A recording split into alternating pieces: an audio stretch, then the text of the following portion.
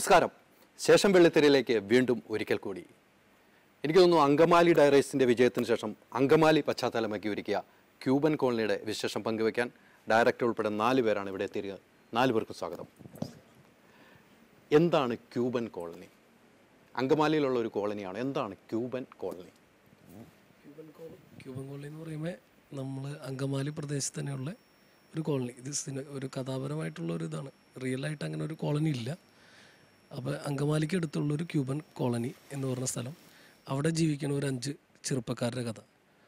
അപ്പോൾ നമ്മുടെ മാർട്ടിൻ എന്ന് പറയുന്ന ഒരു കഥാപാത്രം മിലിറ്ററിയിൽ നിന്ന് ലീവിന് വരികയും ഈ പെങ്ങളുടെ വിവാഹം നടത്താൻ വേണ്ടിയാണ് നാട്ടിലേക്ക് വരുന്നത്. അങ്ങനെ സുഹൃത്തുക്കൾ ഒരുമിച്ച് ഫുട്ബോൾ കളിയും തമാശയും ചെറിയ കമ്പനിയും ഒക്കെ ആയിട്ടുള്ള ഒരു അന്തരീക്ഷം. ഒരു നാട്ടിൻപുറത്ത് നടക്കുന്നതെല്ലാം ഈ ചിത്രത്തിലൂടെ പറഞ്ഞു പോകുന്നു അല്ലേ? അതെ, തീർച്ചയായിട്ടും. എനിക്ക് തോന്നുന്നു ഇപ്പോഴും പടം ഇറങ്ങി 2 ആഴ്ച ഇപ്പോഴും തിയേറ്ററിൽ ഓടുന്നുണ്ട്. അതെ, അത് തന്നെ ഒരു ഭാഗ്യമായിട്ടാണ് പോകുന്നത്. അതെ, തീർച്ചയായും. ഈ കുടുംബ പ്രേക്ഷകർ ഉപരി കുറേ എന്ന് വെച്ചാൽ ചെറുപ്പക്കാർ തന്നെ ഈ ചിത്രം ഏറ്റെടുത്തിരിക്കുന്നു. അതാണല്ലോ ഇപ്പോഴും തിയേറ്ററിൽ ഈ പടം ഓടുന്നതിൻ്റെ ഒരു വിജയം. അതെ, ഇനി കാണാത്ത പ്രേക്ഷകർ എത്രയും പെട്ടെന്ന് ഇന്ന് ഈ ക്യൂബൻ കോളനിൽ കാണണം കണ്ടോ? ശരിയല്ലേ? തീർച്ചയായിട്ടും. ഈ എത്ര നാളെടുത്തു ഇപ്പോൾ ഈ കഥയുമായിട്ട്? എനിക്ക് തോന്നുന്നു താങ്കൾ നല്ല ഷോർട്ട് ഫിലിം മേക്കറായിരുന്നു, പെട്ടെന്നൊരു സിനിമയിലേക്ക് എത്തുന്നു. സിനിമ എന്നൊരു സ്വപ്നമായിരുന്നോ? തീർച്ചയായിട്ടും. ഞാൻ ശരിക്കും പറഞ്ഞു കഴിഞ്ഞാൽ ന്യൂ ഫിലിം സ്കൂളിലൂടെയാണ് സിനിമയിലേക്ക് വരുന്നത്. അതിനുശേഷം ഇതിഹാസ എന്ന് പറഞ്ഞ സിനിമയിൽ സഹസംവിധായകനായിട്ട് വർക്ക് ചെയ്തു. പിന്നെ 2-3 ഷോർട്ട് ഫിലിമുകളും ആഡുകളും ചെയ്തു. അതിനുശേഷം ഈ സിനിമയുടെ കഥയായിട്ട് ഇപ്പോൾ 3 വർഷത്തോളം ഈ സിനിമയ്ക്ക് വേണ്ടിയിട്ട്, ക്യൂബൻ കോളനിക്ക് വേണ്ടിയിട്ട് നടന്നു. കാത്തിരുന്നു കുറേ നാൾ. തീർച്ചയായിട്ടും. എൻ്റെ ഫലം കണ്ടോ?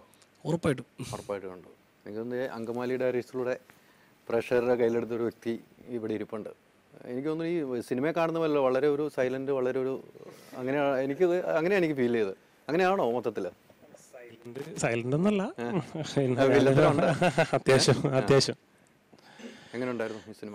ക്യൂബൻ കോളനി എന്ന് പറഞ്ഞൊരു ഫിലിം ഞാൻ മനോജാറിനെ ആദ്യമേ അറിയായിരുന്നു, അങ്കമാലി ഡയറീസിന് മുമ്പേ അറിയായിരുന്നു. അപ്പോൾ ഇങ്ങനെ പുള്ളി ഓഡീഷനൊക്കെ കൊടുക്കണം. അപ്പോൾ ഞാൻ പുള്ളിയുടെ അടുത്ത് വിളിച്ച് ചോദിച്ചു. അപ്പോൾ ഓഡീഷനൊക്കെ ആളായി എന്ന് പറഞ്ഞു. അപ്പോൾ ഒരു 5 ദിവസത്തെ ഒരു ക്യാമ്പ് നടത്തിയായിരുന്നു അങ്കമാലിൽ. അതൊരു 10-60 പേരുണ്ടായിരുന്നു. അല്ല എന്ന് വെച്ചാൽ അവർ ഒരുവിധം ആൾക്കാർ സെലക്ട് ആയി എന്നാണ് ഞാൻ അറിഞ്ഞത്. അപ്പോൾ ഞാൻ ഇങ്ങനെ ചോദിച്ചു. അപ്പോൾ ഇങ്ങനെ ഒരു 5 ദിവസത്തെ ക്യാമ്പ് ഉണ്ട്, നമുക്ക് നോക്കാമെന്ന് പറഞ്ഞു. അപ്പോൾ അങ്ങനെ ഒരു 2 ദിവസമാണ് എന്നെ വിളിച്ചത്. അപ്പോൾ ഞാൻ ചെന്നു. അത് കഴിഞ്ഞിട്ട് പിന്നെ ഞാൻ കഴിഞ്ഞ് പോന്നു. പിന്നെ ഞാൻ വിചാരിച്ച് കുറേ പേരുണ്ടായിരുന്നു, അനൊക്കെ ഉണ്ടായിരുന്നു, കുറേ പേരുണ്ടായിരുന്നു. അപ്പോൾ ഞാൻ വിളിക്കില്ല എന്ന് വിചാരിച്ചത്. പിന്നെ വിളിച്ച് അങ്ങനെ ഒരു 5 പേരിൽ ഒരാൾ ഞാനാണ്. അല്ലേ? എനിക്കൊരു അങ്കമാലി ഡയറീസ് കഴിഞ്ഞിട്ട് അതിലുണ്ടായിരുന്ന കുറേ ആളുകൾ പല ചിത്രത്തിലും അഭിനയിക്കാൻ എത്തിയിരുന്നു. താങ്കൾ എന്താണ് ഇങ്ങനെ ഒരു വലിയൊരു ഗ്യാപ്പ് വരാൻ കാരണം? ഗ്യാപ്പ് വരാന്ന് പറഞ്ഞാൽ പ്രത്യേകിച്ച് ഇങ്ങനെ ആരും അങ്ങനെ വിളിച്ചില്ല, അതാണ് മെയിനായിട്ട്. ഇറങ്ങി ഞാൻ കുറേ അടുത്തൊക്കെ നമ്മൾ വിളിച്ച് ചോദിച്ചു. അപ്പോൾ അങ്ങനെ പിന്നെ പിന്നെ പറഞ്ഞു, അങ്ങനെ വന്നു. പിന്നെ അങ്ങനെ ഒരു ഗ്യാപ്പ് അത്ര ഉള്ളൂ, അല്ലാണ്ട് വേറെ ആരും അധികം അങ്ങനെ വിളിച്ചൊന്നുമില്ല. എന്താണ് കഥാപാത്രം? ഇതിലിപ്പോൾ ശംഭു എന്നാണ് എൻ്റെ ക്യാരക്ടറിൻ്റെ പേര്.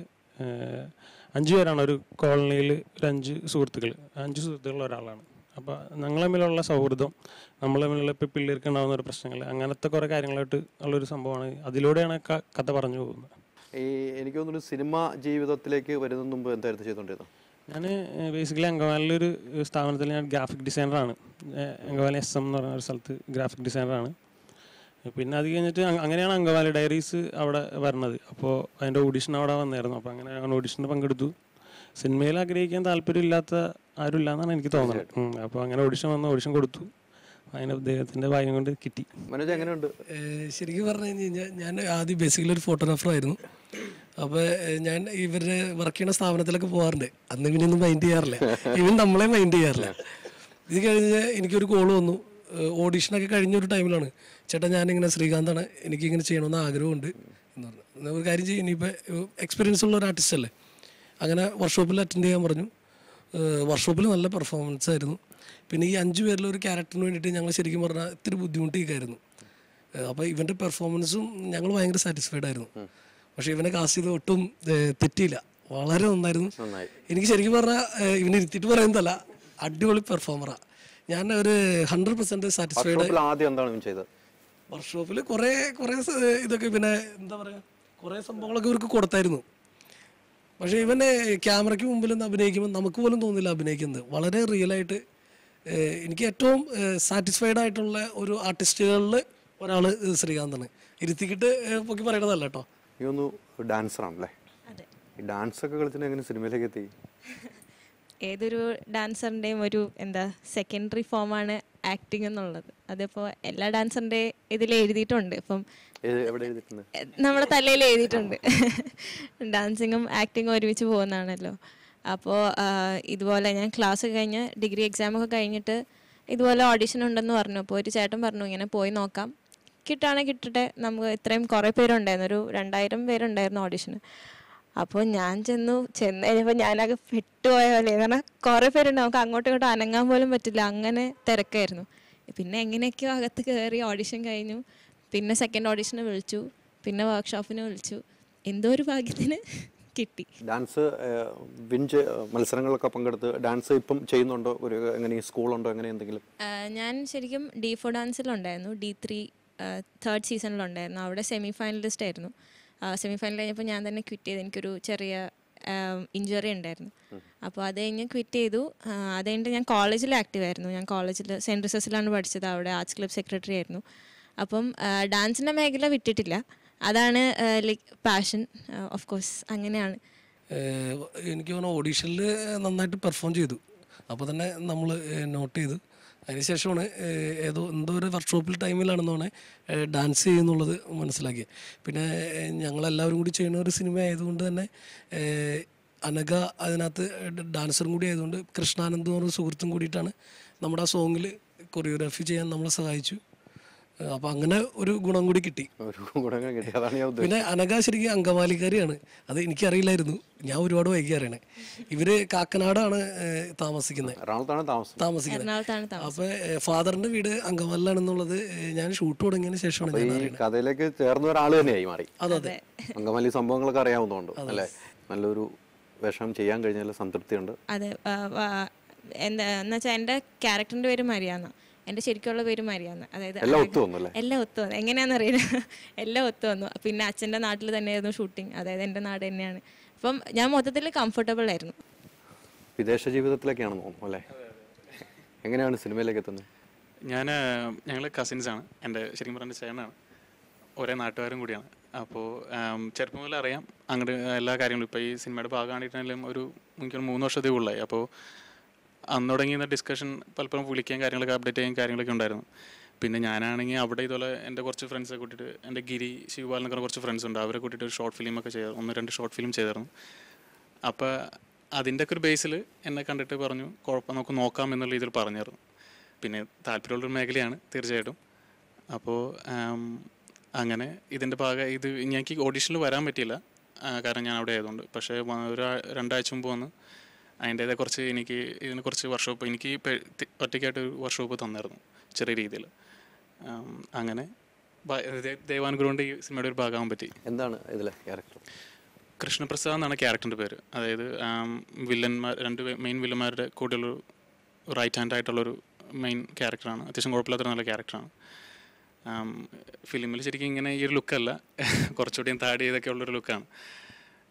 നല്ല കംഫർട്ടബിൾ ആയിരുന്നു. കാരണം കുഴപ്പമുണ്ടായില്ല. എനിക്ക് ഒരു പ്രീവിയസ് എക്സ്പീരിയൻസ് ഈ ഫീൽഡിൽ ഇല്ലെങ്കിലും മാനേജ് നല്ല കംഫർട്ടബിൾ ആയിട്ട് തന്നെ നിർത്തി. എനിക്ക് കൃത്യമായിട്ട് ഡയറക്ഷനും കൃത്യമായിട്ടുള്ള ഗൈഡിങ്സും തന്നായിരുന്നു. അപ്പോൾ അതുകൊണ്ട് വലിയ കുഴപ്പമില്ലാതെ ചെയ്യാൻ പറ്റിയെന്നാണ് എൻ്റെ ഒരു വിശ്വാസം. പിന്നെ കണ്ടൂരും നല്ലൊരു അഭിപ്രായമാണ് എന്നോട് പറഞ്ഞത്. ഇൻഡിവിജ്വലായിട്ട് നല്ല ഒരു അഭിപ്രായം പറഞ്ഞു. ഈ മേഖലയിൽ തന്നെ തീർച്ചയായിട്ടും പിന്നെ തീർച്ചയായിട്ടും അതിനായിട്ടാണല്ലോ ഞാൻ ഇതിനുവേണ്ടി തന്നെ 2 മാസം ഒരു ലീവും പിന്നെ ഇപ്പോഴാണെങ്കിലും ഞാൻ ഇതിനുവേണ്ടി മാത്രം വന്നതാണ്. തീർച്ചയായിട്ടും ഇതൊരു താല്പര്യം കൊണ്ട് തന്നെയാണ്. തീർച്ചയായിട്ടും ഏറ്റവും കൂടുതൽ മലയാളീസ്. അതെ അതെ, വാമോഹമായിട്ട് എത്തി നല്ലൊരു സിനിമയിൽ അഭിനയിക്കാൻ ആകാൻ പറ്റി. അത് തന്നെ നല്ലൊരു കാര്യമാണ്. കാരണം ഒത്തിരി ആൾക്കാർ 2000 ആൾക്കാർ വന്നതിൽ ഭാഗ്യം കൊണ്ട് കിട്ടിയൊരു റോളാണ്. അതെ അതെ. അപ്പോൾ തീർച്ചയായിട്ടും ഒത്തിരി എനിക്കൊന്ന് ഈ 2000 ആളുകളൊക്കെ വെച്ചൊരു ഓഡീഷൻ ചെയ്യാമെന്ന് വെച്ചാൽ വളരെ ബുദ്ധിമുട്ടല്ലായിരുന്നു? അത് ശരിക്കും പറഞ്ഞാൽ ഭയങ്കര ബുദ്ധിമുട്ടായിരുന്നു. നമ്മൾ അത്രയൊന്നും പ്രതീക്ഷ ഉണ്ടായിരുന്നില്ല. പക്ഷേ എനിക്ക് തോന്നണേ അതിൽ കൂടുതൽ ആളുകൾ വന്ന് തിരിച്ചു പോയി. 2000 ആൾക്കാർ അറ്റൻഡ് ചെയ്തു, ഒരു 1000-1500 ആൾക്കാർ തിരിച്ചു പോയി, കാരണം തിരക്ക് കണ്ടിട്ട്. അപ്പോൾ അതിന് നമ്മുടെ കട്ടക്ക് എഡിസൺ എന്ന് പറഞ്ഞൊരു ഫ്രണ്ട് ഉണ്ടായിരുന്നു, ആളാണ് നമ്മുടെ കൂടെ ഒപ്പം നിന്നത്. പിന്നെ ജിനു നമ്മുടെ അസിസ്റ്റൻ്റ് ഡയറക്ടർ. ഞങ്ങൾ 3 പേരും കൂടിയാണ് ഇത് പ്ലാൻ ചെയ്തത്. പിന്നെ നല്ലൊരു കോർഡിനേഷൻ ഉണ്ടായിരുന്നു, അതുകൊണ്ടത് ഭംഗിയായിട്ട് കഴിഞ്ഞു. പിന്നെ കാർണിവൽ സിനിമാസിൽ വെച്ചാണ് ചെയ്തത്. അപ്പോൾ അവർ നല്ല സപ്പോർട്ടായിരുന്നു. അതുപോലെ പോലീസിൻ്റെ ഭാഗത്തു നിന്നായാലും ശരിക്കും പറഞ്ഞാൽ നമ്മളെ ഞെട്ടിപ്പോയി. കഴിഞ്ഞാൽ ഹാള് നിറഞ്ഞിട്ട് ആളുകൾ ഇങ്ങനെ വന്നുകൊണ്ടിരിക്കുകയാണ്. പക്ഷേ നമ്മൾ എല്ലാവരെയും വന്ന് രജിസ്റ്റർ ചെയ്ത എല്ലാവരെയും നമ്മൾ ഓഡിഷൻ നടത്തി. 20 ജഡ്ജസിനെ വെച്ചിട്ടുണ്ടായിരുന്നു ഇൻഡിവിജ്വലായിട്ട് എല്ലാവരെയും. അപ്പോൾ ഒരു 3 മിനിറ്റിനുള്ളിൽ 20 പേരെ നമ്മൾ ഓഡിഷൻ ചെയ്യായിരുന്നു. അപ്പോൾ നമ്മൾ അത്രയും നല്ല രീതിയിൽ പ്ലാൻ ചെയ്തുകൊണ്ട് അത് ഭംഗിയായിട്ട് നടന്നു. എനിക്ക് തോന്നുന്നു ഈ അങ്കമാലി ഡയറീസ് എന്ന സിനിമ സൂപ്പർ ഹിറ്റായി. അതിനുശേഷം ഒത്തിരി പുതുമുഖങ്ങളെ വെച്ചുള്ള ചിത്രങ്ങൾ വന്നിരിക്കും. നമ്മൾ കാണുന്ന ഇന്ന് വരെ എടുത്തു നോക്കിയാലും പുതുമുഖങ്ങളെ മെയിൻ ചെയ്തുകൊണ്ടുള്ള ചിത്രങ്ങളെല്ലാം വിജയത്തിലേക്ക് എത്തിയിട്ടുമുണ്ട്. അങ്കമാലി ഡയറീസാണ് അതൊരു മാതൃകയാക്കിയത്. അതുപോലെ തന്നെ ഈ അങ്കമാലിക്ക് കുറേ കഥകളുണ്ട് അല്ലേ? അങ്കമാലി ഡയറീസിന് കുറേ കഥ, ഇതിപ്പോൾ ക്യൂബൻ കോളനി, അങ്കമാലിക്ക് കുറേ കഥ. ഈ അങ്കമാലിക്ക് അത്രയും ചരിത്രമായ കുറേ കഥകളുണ്ടോ? അതൊക്കെ പഠിച്ചതിന് ശേഷമാണ് ഈ കഥയിലേക്ക് ചെല്ലുന്നത്. ഞാനൊരു അങ്കമാലിക്കാരനാണ്. അതുകൊണ്ട് നമ്മൾ ചെറുപ്പത്തിൽ തൊട്ട് വളർന്ന സാഹചര്യങ്ങൾ നമുക്കറിയാം. പിന്നെ സാമ്പത്തികമായിട്ട് വളരെ പിന്നോക്കം നിൽക്കുന്ന ഒരു ഫാമിലിയാണ്. ഇതുകൊണ്ട് തന്നെ ഞാൻ അങ്കമാലി ടൗണിൽ പല ഷോപ്പുകളിലും വെക്കേഷൻ ടൈമിലും ഒക്കെ ജോലി ചെയ്യുകയും പല പല മേഖലകളിൽ ജോലി ചെയ്യുകയും ചെയ്യുന്നതുകൊണ്ട് സാധാരണക്കാരുടെ കൂടുതൽ ഡീറ്റെയിൽസ് എനിക്കറിയാം, കൂടുതൽ കാര്യങ്ങളറിയാം. അതുകൊണ്ട് തന്നെ ഇനി വേണമെങ്കിൽ കുറേ സിനിമകൾ എടുക്കാനുള്ള കഥകൾ അങ്കമാലി തന്നെ ഉണ്ട്. എല്ലാം ഈ ഉള്ളിലുണ്ടല്ലേ? ഉണ്ട്. അപ്പം നല്ല പ്രൊഡ്യൂസർമാരെ സമീപിച്ചാൽ മതി, എല്ലാം റെഡി ആയിട്ട് ഇവിടെ ഇരിപ്പുണ്ടല്ലേ? അതെ. പിന്നെ ഇത് ശരിക്കും പറഞ്ഞാൽ ഈ സിനിമയുടെ നമ്മൾ 3 വർഷം ഓളം ആയി ഇതിൻ്റെ സ്ക്രിപ്റ്റുമായിട്ട് കുറേ ആർട്ടിസ്റ്റുകളൊക്കെ ഉണ്ടായിരുന്നു. ഞാൻ 2 ഷോർട്ട് ഫിലിം ചെയ്തായിരുന്നു. അപ്പോൾ ദൈവാനുഗ്രഹം കൊണ്ട് അത് ഒരുപാട് അവാർഡുകളൊക്കെ നേടിയായിരുന്നു. അപ്പോൾ അതുകൊണ്ട് തന്നെ എനിക്ക് ആർട്ടിസ്റ്റുകളുടെ അടുത്ത് ചെല്ലാൻ പറ്റുമായിരുന്നു കഥ പറയാൻ വേണ്ടിയിട്ട്. പക്ഷേ ഈ എഴുത്തിൻ്റെ കാര്യത്തിൽ ഞാൻ ലോക തോൽവിയാണ്. എനിക്കത് കൺവിൻസ് ചെയ്യിപ്പിക്കാൻ വളരെ മോശമാണ്. അപ്പോൾ അതുകൊണ്ട് തന്നെ ചില ആർട്ടിസ്റ്റുകളുടെ ഡേറ്റുകൾ കിട്ടിയില്ല. പിന്നെ പ്രൊഡ്യൂസർ സെറ്റാകുമ്പോൾ ആർട്ടിസ്റ്റ് റെഡി ആവില്ല. അങ്ങനെ ആകെ വിഷമിച്ച് കുറേ നാളിങ്ങനെ നടക്കുന്ന സമയത്താണ് ലിജോ ചേട്ടനൊക്കെ കൂടി അങ്കമാലി ഡയറി ചെയ്യണേ, ചെമ്പഞ്ചേട്ടനൊക്കെ കൂടിയിട്ട്. അപ്പോൾ നമുക്ക് ഭയങ്കര ഇൻസ്പിറേഷനായി. പുതുമുഖങ്ങൾ വെച്ച് നമുക്ക് പറഞ്ഞാൽ അടിച്ചാലോ അങ്ങനെ. അപ്പോൾ ഫ്രണ്ട്സിനെയൊക്കെ വിളിച്ചു പറഞ്ഞു. അപ്പോൾ അവർ പറഞ്ഞു ഫിനാൻഷ്യലി എല്ലാവരും കൂടി സപ്പോർട്ട് ചെയ്യാമെന്ന് പറഞ്ഞു. പിന്നെ വരുന്നിടത്ത് വെച്ച് കാണാന്നുള്ള രീതിയിലാണ്. ഒന്നും നോക്കിയില്ല. അപ്പോൾ ഞങ്ങൾ തിയേറ്റർ വിസിറ്റിന് പോയി. 4 ഗ്രൂപ്പുകളാക്കിയിട്ട് കേരളത്തിലെ നമ്മൾ 60ഓളം തിയേറ്ററുകൾ റിലീസ് ചെയ്തായിരുന്നു. അപ്പോൾ എല്ലാ തിയേറ്ററുകളും വിസിറ്റ് ചെയ്തു. അപ്പോൾ തിയേറ്റർ ഉടമകളുടെ നിന്നൊക്കെ നമുക്ക് നല്ല റെസ്പോൺസാണ്. അവർക്കൊക്കെ പടം ഭയങ്കരമായിട്ട് ഇഷ്ടമാവുന്നുണ്ട്. പക്ഷേ ആ കളിയുടെ ഒരു ടൈം ഭയങ്കര നമ്മൾ ദോഷമായിട്ട് ബാധിച്ചിട്ടുണ്ട്. അപ്പോൾ സെക്കൻഡ് വീക്കിലേക്കായി. ഇനി 3rd വീക്കും പടം എന്തായാലും ഉണ്ടാവും, തിയേറ്ററുകളിൽ ഉണ്ടാവും. അപ്പോൾ നമ്മുടെ ഡിസ്ട്രിബ്യൂഷൻ്റെ സപ്പോർട്ട് ചെയ്തത് LJ സാജൻ എന്ന് പറഞ്ഞ ചേട്ടൻ, ആളും നല്ല ഫുൾ സപ്പോർട്ടാണ്. അതെ. അപ്പോൾ പുതിയ ആളുകളുടെ പടം എനിക്ക് തോന്നുന്നത് നമ്മുടെ ട്രെയിലറും സോങ്ങും വൈറലായിരുന്നു. ആ സോങ് മാങ്ങാക്കറി ഒരു സോങ്ങാണ് സൂപ്പർ ഹിറ്റിലേക്ക് നിങ്ങൾ എത്തിച്ചത്. അതെ അതെ. ആ സോങ്ങും ട്രെയിലറും കണ്ടതിന് ശേഷം സാധാരണ പുതിയ ആളുകളുടെ പടങ്ങൾ തിയേറ്റർ ഉടമകൾ അധികം സ്വീകരിക്കില്ല, കാരണം അവർക്ക് ബിസിനസ് കാര്യങ്ങൾ ബാധിക്കാറുണ്ടല്ലോ. പക്ഷേ നമ്മുടെ പടത്തിന് അപ്പോൾ സാജനൊക്കെ പറഞ്ഞു നമ്മുടെ പടത്തിന് ആവശ്യക്കാർ ഇങ്ങോട്ട് വിളിച്ചുകൊണ്ടിരിക്കുകയാണ്, ഞങ്ങൾക്ക് പടം തരണം. അപ്പോൾ നമുക്ക് ഭയങ്കരമായിട്ട് സന്തോഷമായി.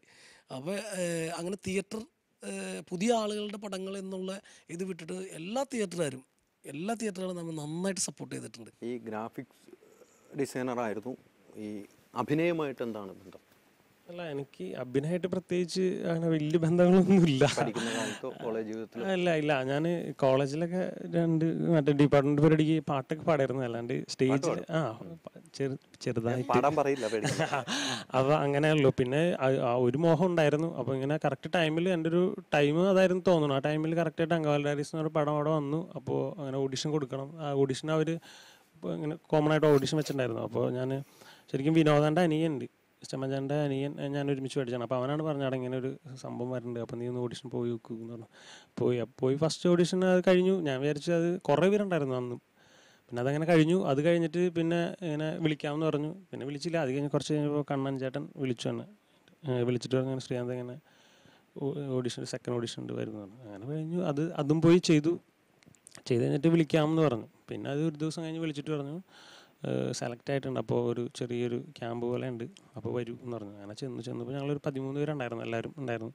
പിന്നെ ചെല്ലുമ്പോൾ ക്യാരക്ടറൊന്നും പറഞ്ഞിട്ടുണ്ടല്ലേ, ഞാൻ വിചാരിച്ചു ചെറുത് അവിടെ വല്ലയിടത്ത് നിൽക്കണം, അങ്ങനെ എന്തെങ്കിലുമൊക്കെ ആയിരിക്കും. എനിക്കറിയില്ല ഇതിനെക്കുറിച്ച്, ആദ്യമായിട്ടാണ്. അപ്പോൾ ചെമ്മഞ്ഞാട്ട വന്നിട്ടാണ് കഥ പറഞ്ഞത് ഇതിനെക്കുറിച്ച്. അപ്പോൾ കഥ പറഞ്ഞ് ഇങ്ങനെ ഓരോരുത്തരുടെ ക്യാരക്ടറൊക്കെ പറഞ്ഞു. അപ്പോൾ ക്യാരക്ടർ പറഞ്ഞപ്പോൾ ആണ് ശ്രീകാന്താണ് പരിപ്പ് മാറ്റി എന്ന് പറഞ്ഞൊരു ക്യാരക്ടർ ചെയ്യുന്നത് ശ്രീകാന്താണ്. സത്യത്തിൽ വെളിച്ചത്തിൽ വെള്ളി പൊട്ടിപ്പോയി, ഞാൻ ചെട്ടിപ്പോയി. അപ്പോൾ അത് എല്ലാവരും അവിടെ നിന്ന് മൊത്തം നോക്കുമ്പോൾ ഞാൻ തന്നെയാണത്. അങ്ങനെ വിനോട്ടൻ അങ്ങനെ പറഞ്ഞു. പിന്നെ നമ്മൾ ചെയ്തു. അപ്പോഴേക്കും നമ്മൾ കറക്റ്റ് ഇപ്പോൾ ക്യൂബൻ കോളനിയിലായാലും അങ്ങനെയായിരുന്നു. ഞങ്ങൾ 5 പേരും ഒരുമിച്ചൊരു 5 ദിവസം ഒരുമിച്ചൊരു വില്ല ഉണ്ടായിരുന്നു കറുവീട്ടിൽ. ആ വില്ലയിൽ ഞങ്ങൾ താമസിച്ച് ഒരുമിച്ച് ഞങ്ങൾ സ്ക്രിപ്റ്റ് പഠിക്കും, വായിക്കും, ഞങ്ങളത് ചെയ്തു നോക്കും. വരും മനോട്ടം വരും, അതിനെക്കുറിച്ച് നോക്കും ആൾ എന്നിട്ട് പറയും അതങ്ങനെയുള്ള ഇത് ഇങ്ങനെ ചെയ്തു നോക്കിയാൽ നന്നായിരിക്കും. അപ്പോൾ പുള്ളി ആൾ പറയും. പിന്നെ ഞാൻ ചെയ്തു എന്ന് പറഞ്ഞാൽ അത് മനോട്ട് എന്താ പറഞ്ഞാൽ അതാണ് ഞാൻ ചെയ്തേക്കണത്. അല്ലാണ്ട് പുള്ളി എങ്ങനെയാ നീ അത് അങ്ങനെ ചെയ്താൽ മതി എന്ന് പറഞ്ഞാൽ ഞാൻ അത് പുള്ളി പറഞ്ഞ പോലെയാണ് ചെയ്തത്. അപ്പോൾ പുള്ളിക്ക് ഇഷ്ടമായി എന്ന് പറഞ്ഞത് വലിയ കാര്യം. പടം കൊണ്ടുവരെല്ലാവരും എന്നെ വിളിച്ച് പറഞ്ഞു നന്നായിട്ട് ചെയ്തിട്ടൊക്കെ ഉണ്ടാന്ന് പറഞ്ഞു. തകർത്തില്ലേ ശരീരം വെച്ച് ശരീരം വെച്ച് പിള്ളേരൊക്കെ പിടിച്ചിടിച്ചു, നന്നായിട്ട് ഇടിച്ചിട്ടുണ്ട്. അങ്ങനെ ഈ അങ്കാൽ ഡയറീസിൽ ഫൈറ്റിനിടയ്ക്ക് എൻ്റെ മൂക്ക് ചെറുതായിട്ടൊന്ന് ഒടിഞ്ഞു പോയിട്ട് ഒരു 4 ദിവസം ഹോസ്പിറ്റലിലൊക്കെ ആയിരുന്നു ഫൈറ്റിനിടയ്ക്ക്. റിയൽ ആയിട്ടുള്ള ഒരു ഫൈറ്റായിരുന്നു. പക്ഷെ ഇത് അങ്ങനത്തെ അല്ലെങ്കിലും അത്യാവശ്യം നന്നായിട്ട് പണിയെടുത്തിട്ടുണ്ട് ഈ പടത്തിൽ. പണി എടുപ്പിച്ചു. ഇവന് ശരിക്കും ഇടി കിട്ടിയിട്ടില്ല, അത് പിന്നീട് എനിക്ക് മനസ്സിലായത്. ഇവന് എസ്കേപ്പ് അടിച്ചുകൊണ്ടിരിക്കുകയായിരുന്നു. അപ്പോൾ ഇവന് ഇടി കിട്ടിയെന്നുള്ള ധാരണയിലായിരുന്നു. പക്ഷെ ഇവനെ ശരിക്കും പിള്ളേരെ പിടിച്ചിട്ട് നല്ല ഇടി ഇടിച്ചിട്ടുണ്ട്. ഈ മൊത്തത്തിൽ ഇപ്പോൾ ഷൂട്ടിംഗ് കഴിഞ്ഞ് സിനിമയൊക്കെ റിലീസ് ചെയ്ത് കഴിഞ്ഞ് പുറത്തേക്ക് ഇറങ്ങുന്നു, ഫ്രണ്ട്സിനെയൊക്കെ കാണുന്നു. എന്താണ് ഫ്രണ്ട്സിൻ്റെ ഭാഗത്തു നിന്നുള്ള? എന്താ വെച്ചാൽ ഫ്രണ്ട്സിൻ്റെ കൂടെ നമ്മൾ എവിടെയെങ്കിലും പോകുമ്പോൾ ആരെങ്കിലും നമ്മളോട് സെൽഫി ചോദിക്കുമ്പോൾ എന്ന് പറഞ്ഞാൽ 2-3 പേര് നമ്മളോട് ചോദിച്ചിട്ടുണ്ട്. അപ്പോൾ അതൊക്കെ നമുക്ക് ഭയങ്കര എക്സൈറ്റ്മെൻറ്റാണ്. കാരണം സാധാരണ നമ്മൾ ഇങ്ങനെ സിനിമ ഇറങ്ങി കഴിഞ്ഞ് നമ്മൾ അങ്ങോട്ട് ചാടി കയറി സെൽഫി വയ്ക്കുന്ന പാർട്ടീസാണ്. അപ്പോൾ നമ്മളോട് ഇങ്ങനെ ചോദിക്കുമ്പോൾ അവരപ്പുറത്തെ സൈഡിൽ നമ്മളെ കളിയാക്കുക ശരിക്കും. അപ്പോൾ നമുക്കത് വലിയ സന്തോഷമാണ് ഇങ്ങനെ ആൾക്കാർ നമ്മളെ റെക്കഗ്നൈസ് ചെയ്യുമ്പം. ശരിക്കും അറിയപ്പെട്ടു. അറിയപ്പെട്ടു എന്ന് പറഞ്ഞാൽ എനിക്ക് തോന്നുന്നു ഒരു ഐസ്ക്രീം സീൻ ഉണ്ടായിരുന്നു. അപ്പോൾ അത് കുറേയൊക്കെ എല്ലാവരും റെക്കഗ്നൈസ് ചെയ്ത ഒരു സീനാണ്. എല്ലാവരും അത് ഇപ്പം നോക്കി നടത്തുന്നുണ്ടെന്ന് തോന്നുന്നു അല്ലേ? അതുണ്ട്. പിന്നെ മാങ്ങാക്കറി പാട്ട് അതായിരുന്നു എനിക്കൊരു മെയിൻ സോങ് ആണ്. അതിനകത്ത് ഞാനുണ്ട് അപ്പം ബ്രൈഡായിട്ട്. അപ്പം അതെനിക്ക് ഭയങ്കര ഹിറ്റായിരുന്നു. എന്നാൽ ഇത് ഷെയർ ചെയ്യാൻ തുടങ്ങിയപ്പോൾ തന്നെ ആൾക്കാരിങ്ങനെ ചോദിച്ചു തുടങ്ങി എന്താ അതിനകത്ത് ലാസ്റ്റ് നീ ഒളിച്ചോടുവോ, എന്താ സംഭവം, എന്തോ ഒരു സ്പെല്ലിംഗ് മിസ്റ്റേക്ക് ഉണ്ടല്ലോ. അല്ല അല്ല അല്ല എന്ന് പറഞ്ഞാൽ ആ പാട്ടിൽ ലാസ്റ്റ് മനോജ് സാർ അനിൽ എന്ന് പറഞ്ഞ ക്യാരക്ടർ ചെയ്യുന്നത് അതിനകത്ത്. അപ്പം സാറിന് എന്നോട് ഇഷ്ടമുണ്ട്. അപ്പം ഞാൻ പക്ഷെ വേറെ കെട്ടുന്നു. ഇതൊക്കെയാണ് അതിനകത്ത് സംഭവം. സിനിമ ഇതാ ഞാൻ പറഞ്ഞു, എന്നെ കളിയൊക്കെ ഇതാണ് പരിപാടി. അപ്പോൾ എല്ലാവരും ഇങ്ങനെ പാട്ട് കഴിഞ്ഞ് ഉടനെ ഇങ്ങനെ എൻ്റെ പേരിൽ ട്രോളൊക്കെ ഇറങ്ങിയിരുന്നു. അപ്പോൾ ഞാൻ ഇങ്ങനെ ദൈവമേ പോയി കൈവിട്ട് പോയി. പക്ഷെ അതൊക്കെ സന്തോഷമാണ് നമുക്ക്. നമ്മളുടെ പേരിൽ ട്രോളർ, നമ്മൾ സാധാരണ കാണുന്ന സംഭവങ്ങൾ നമുക്ക് സംഭവിക്കുക എന്ന് പറയുന്നത് തന്നെ അതൊരു വലിയ കാര്യമാണ്. അപ്പോൾ അങ്ങനെയാണ് കാര്യങ്ങൾ. എനിക്കൊന്ന് വർക്ക്ഷോപ്പിൽ വരാതെ പിന്നീടാണല്ലോ എത്തിയത്. ഇവരെല്ലാവരും അവിടെ സെറ്റായിരിക്കുന്നു. വരുമ്പോൾ എങ്ങനെയായിരുന്നു ഇവരുടെ ഒരു? എനിക്ക് ഭയങ്കര സ്റ്റാർട്ടിങ്ങിൽ ഒരു ഇച്ചിരി ബുദ്ധിമുട്ടുണ്ട്. കാരണം ഞാൻ ആദ്യമായിട്ട് വില്ലയിലേക്ക് വരുമ്പോൾ ഇവരെല്ലാം ഒരു ക്രൂ മൊത്തം അവിടെ ഉണ്ടായിരുന്നു. ഞാൻ ഓടി മനോജ് ഭായിയുടെ അടുത്ത്. കാരണം എനിക്ക് പരിചയമുള്ള മുഖം മനോജ് ഭായ് മാത്രമേ ഉണ്ടായിരുന്നുള്ളൂ. പിന്നെ മനോജ് ഭായ് എന്നെ എല്ലാവരും ഇൻട്രൊഡ്യൂസ് ചെയ്തു. പിന്നെ ഒരു ദിവസം 1-2 ദിവസം ഞാൻ അവിടെ തന്നെ, എനിക്ക് തൊട്ടടുത്ത് തന്നെയായിരുന്നു, ഞാൻ പോയി വരുമായിരുന്നു. പക്ഷേ ഒരു ദിവസം 1-2 ദിവസം എനിക്ക് എല്ലാവരുമായിട്ട് മിങ്കിൾ ചെയ്യാനുള്ള സമയം കിട്ടി. പിന്നെ ബാക്കി കുറച്ച് ദിവസങ്ങളിൽ എനിക്ക് തന്നെയായിട്ട് പേഴ്സണലായിട്ട് ഒരു ട്രെയിനിങ് ആയിരുന്നു, വർക്ക്ഷോപ്പൊക്കെ ആയിരുന്നു. ഇതിന് ആക്ടിങ്ങിൻ്റെ നമ്മുടെ ക്യാരക്ടറിന് വേണ്ടിയിട്ട് അത് അതിനെ അറിയാനും അതിന് വേണ്ടിയിട്ടുള്ള ഇതൊക്കെ ആയിരുന്നു ഒരു 5-6 ദിവസം. പിന്നെ അങ്കമാലി പരിസരങ്ങളായിരുന്നു. അപ്പോൾ ഞങ്ങളുടെ വീടിൻ്റെ ഒക്കെ അടുത്തായിരുന്നു ഷൂട്ടിംഗ് ഒക്കെ. അപ്പോൾ ഞാൻ എല്ലാ ദിവസവും, എനിക്കില്ലെങ്കിൽ എല്ലാ ദിവസവും ഞങ്ങൾ എല്ലാവരും വരുമായിരുന്നു. തീർച്ചയായിട്ടും ഒരു ചെറിയ നമ്മുടെ ഒരു ഫ്രണ്ട്ഷിപ്പിൻ്റെ അല്ലെങ്കിൽ ഒരു കൂട്ടായ്മ അങ്ങനെ ഒരു ഇത് ഫീൽ എല്ലാവർക്കും തോന്നിയിട്ടുള്ളൂ. ഇപ്പോൾ അതിനകത്ത് പ്രത്യേക താരങ്ങളോ അങ്ങനത്തെ സംഭവങ്ങളൊന്നും ഇല്ലല്ലോ. എല്ലാവരും നമ്മളറിയാവുന്ന ആൾക്കാർ. ഇപ്പോൾ മനോജ് ഭായുടെ കുറേ സുഹൃത്തുക്കൾ ഞാൻ അല്ലാതെ നേരത്തെ അറിയുന്നതാണ്. അപ്പോൾ അവരെല്ലാവരും ഉണ്ട്. കുറച്ച് ദിവസം കഴിയുമ്പോൾ നമ്മൾ ശരിക്കും പറഞ്ഞ ഒരു കുടുംബം പോലെ അങ്ങനെ ഒരു ഫീൽ, നല്ലൊരു ഫീൽ. നമ്മൾ ഭയങ്കര കംഫർട്ടബിൾ ആയിരുന്നു. നമുക്ക് അങ്ങനെ പ്രത്യേകിച്ച് പ്രശ്നങ്ങളൊന്നും ഉണ്ടായില്ല. പിന്നെ മനോജ് ഭായാണ് എല്ലാവരെയും കംഫർട്ടബിൾ ആക്കി, അങ്ങനെ ആർക്കും സ്ട്രെസ്സൊന്നും കൊടുക്കാതെ ഈസി ആയിട്ട് പോകുന്നൊരു എക്സ്പീരിയൻസ് ആയിരുന്നു. നല്ലൊരു എക്സ്പീരിയൻസ് ആയിരുന്നു എനിക്ക് അവിടെ കിട്ടി. തീർച്ചയായും എന്നെ സംബന്ധിച്ച് ഭയങ്കര ഒരു ഫസ്റ്റ് എക്സ്പീരിയൻസ് ആയിരുന്നു. ഞാൻ ഇതിൻ്റെ ബേസിക് കാര്യം ഷോർട്ട് ഫിലിം ചെയ്തിട്ടുണ്ടെങ്കിലും ഇങ്ങനെ വലിയൊരു ഇൻഡസ്ട്രിയിൽ അങ്ങനെ ചെയ്യുന്നത് ആദ്യമായിട്ടുള്ളൊരു ബിഗ് ബഡ്ജറ്റിൽ അങ്ങനെ വെച്ചാൽ ഒരു നല്ല ബഡ്ജറ്റിൽ അങ്ങനെ ചെയ്യുന്നത് ഒരു ആദ്യമായിട്ടാണ്.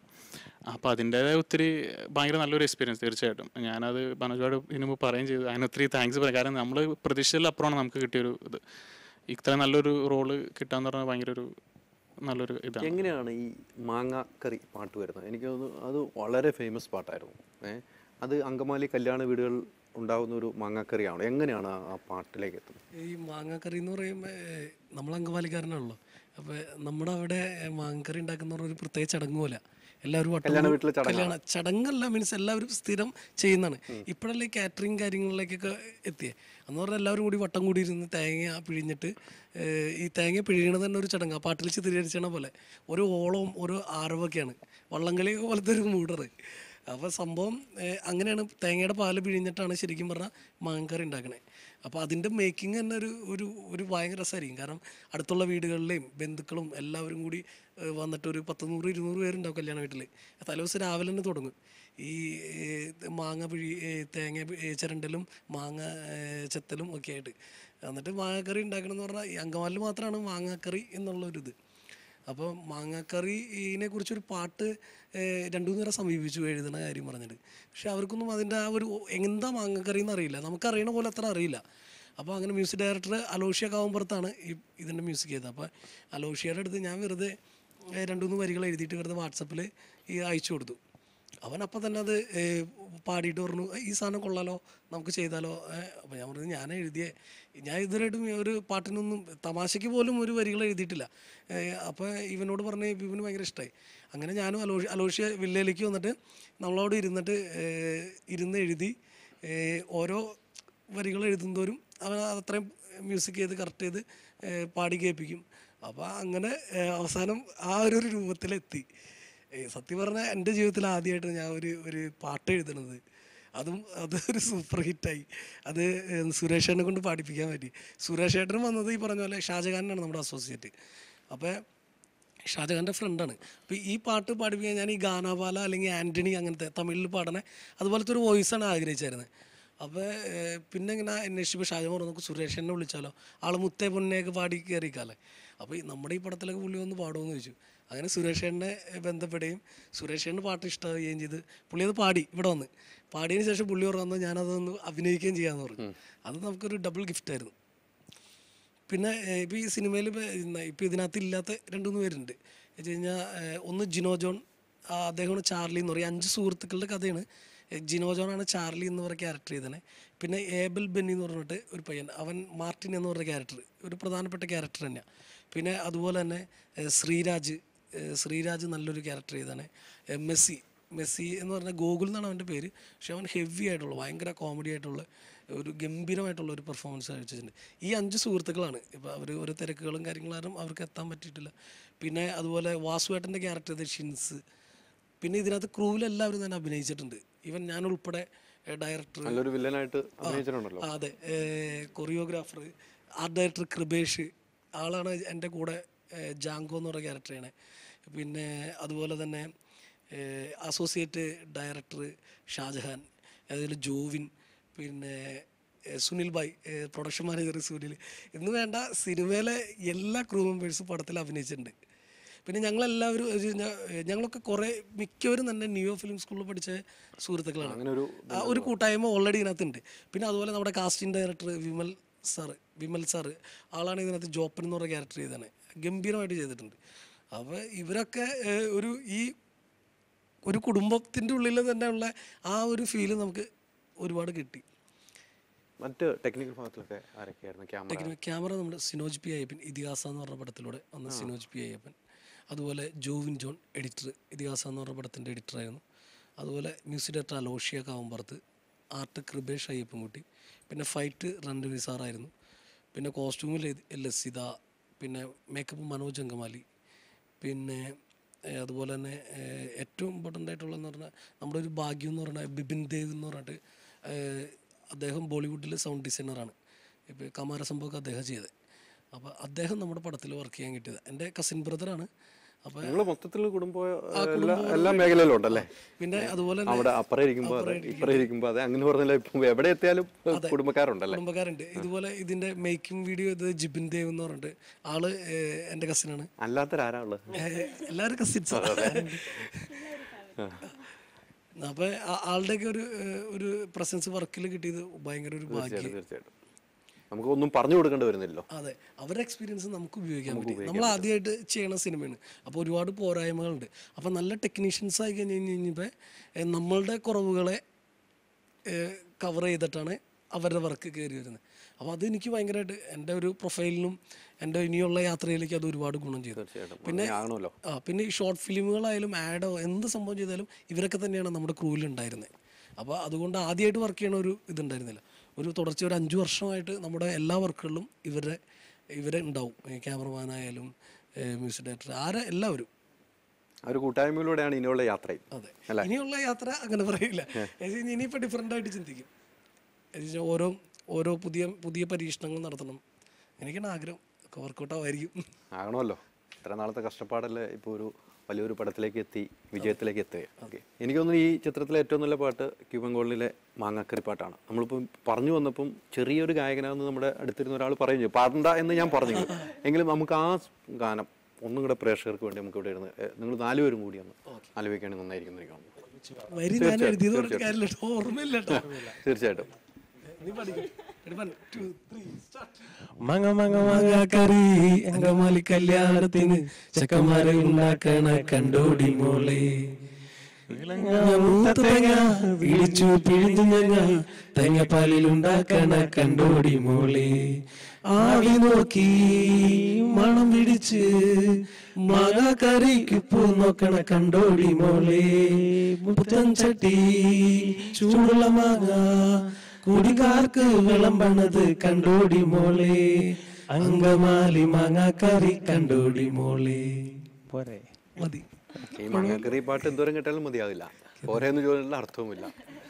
എന്തായാലും ഈ ക്യൂബൻ കോളനി വളരെ ഹിറ്റിലേക്ക് വീണ്ടും ഉയരട്ടെ എന്ന് ഞങ്ങൾ ആശംസ നേരുന്നു.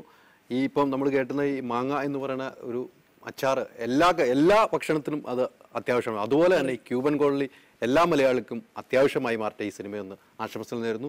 ഇത്ര നേരം ഞങ്ങളോട് സഹകരിച്ച 4 പേർക്കും വളരെയധികം നന്ദി. ഒരു കാര്യം കൂടി പറയാൻ്റെ വെച്ച് കഴിഞ്ഞാൽ, ഞാൻ ഈ സിനിമയുടെ ഫസ്റ്റ് സോങ് ഇറങ്ങിയ സമയത്താണ് ഇവിടെ റിപ്പോർട്ടർ ചാനലിൽ വന്ന് ഒരു ഇതിൻ്റെ ഭാഗമായിട്ട്, പടത്തിൻ്റെ ഭാഗമായിട്ട്.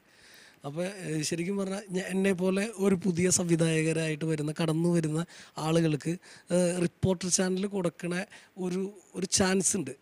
ഇതുപോലെ ഇരുത്തി ഞങ്ങൾക്കൊക്കെ പ്രേക്ഷകരായിട്ട് സംസാരിക്കാനും ഞങ്ങൾക്ക് തരുന്ന ഒരു വലിയ അംഗീകാരം, സ്വീകാര്യത, അതിന് എത്ര പറഞ്ഞാലും മതിയാവില്ല. ഇപ്പം ഈ ഒരു ഇതിന് ഒത്തിരി നന്ദി റിപ്പോർട്ടർ ചാനലിനോടും ഇവിടെ വർക്ക് ചെയ്യണ എല്ലാ ടെക്നീഷ്യന്മാരോടും, പ്രത്യേകിച്ച് ഹൈദരാലി സാറിൻ്റെ അടുത്ത്. എന്തായാലും എല്ലാ ഭാവുകളും നേരുന്നു. അടുത്ത ആഴ്ച ഇതേ സമയം മറ്റൊരു സിനിമാ വിശേഷമായി കാണും വരെ നമസ്കാരം.